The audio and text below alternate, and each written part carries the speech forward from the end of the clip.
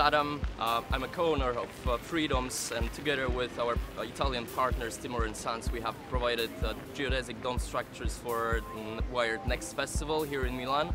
So basically, those spherical structures that you see are the lightest structures that humans ever invented in comparison to the floor surface that you get. We are the first company to take geodesic dome structures into event and entertainment industry. So to build the Red Dome here at Wired Next Festival, it took us 3 days with 8 people crew.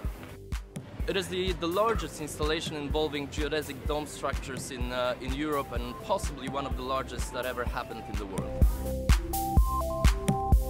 The sphere can be divided into triangles, into pentagons, into hexagons, and as you can see in our structures, there's a lot of straight lines, there's a lot of triangles, but in fact, if you look closer, this is made of pentagons and hexagons. This is what we call a geodesic dome.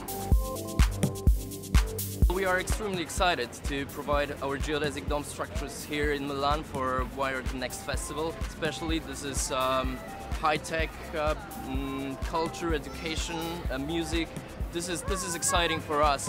Way to go, Milan and Wired.